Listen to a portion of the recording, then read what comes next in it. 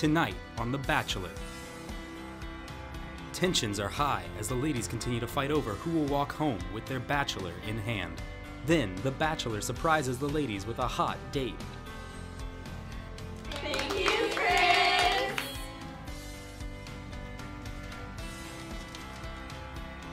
Bring a Scantron and a number 2 pencil. Will the date only serve to raise tensions even more? Why don't they just provide a Scantron? This is so romantic. And will the stress finally get to the bachelor? No talking during my class. Right before we got here, Chelsea asked me to borrow a Scantron. I mean, is she even taking this seriously? I'm not here to make friends. Plus, some of the ladies start to take out their frustration. What's wrong? He's just not the guy I thought he was. I thought he was a Bachelor of Science, but he's a Bachelor of Arts. I never thought it would be this hard.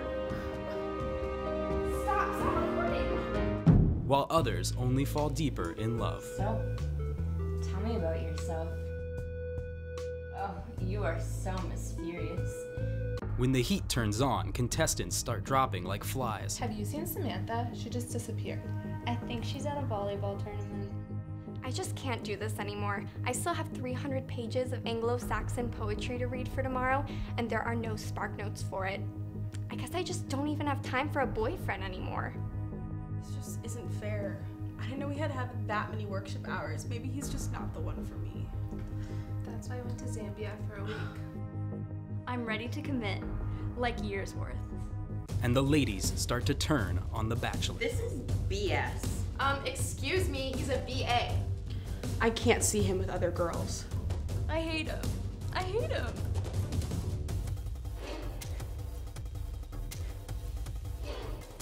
If I get a hold of him, I'm gonna rip him to shreds.